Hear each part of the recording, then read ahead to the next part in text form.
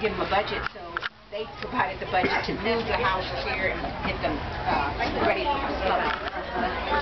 So they're a Forsyth in there.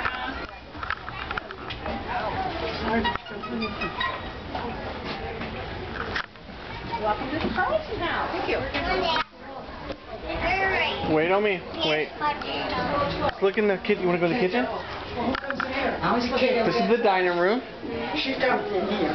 She comes in here. And somebody's still missing. Here, let's go over here and look at this. This is a bedroom, baby.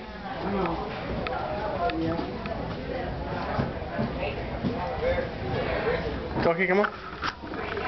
Stop.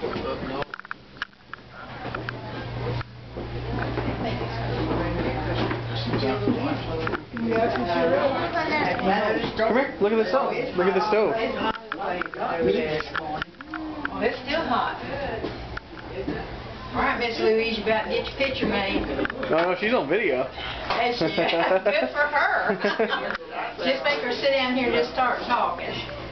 She can tell you stories. Don't burn any on that stove, Miss Louise. Okay.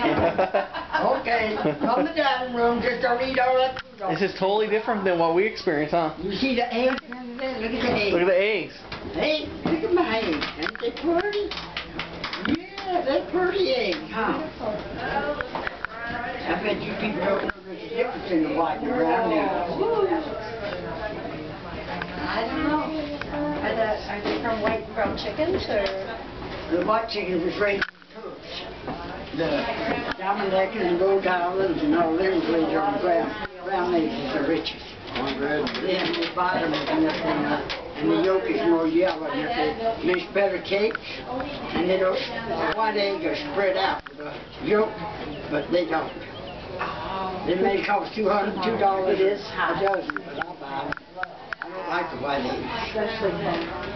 Now, I was grown with the white eggs coming in. You know, we always had diamond necklace and little bannies that raised little small eggs, you know, and everything. They were all brown. We had one chicken that laid purple eggs. And they were good too. They were about as good as the brown eggs. How'd they get purple? Coming from a purple chicken, they're half white and half purple. Come from some birds like the white chicken. Wow. Yeah. Very fun. You never heard of the chicken that was raised on the ground sick like he did in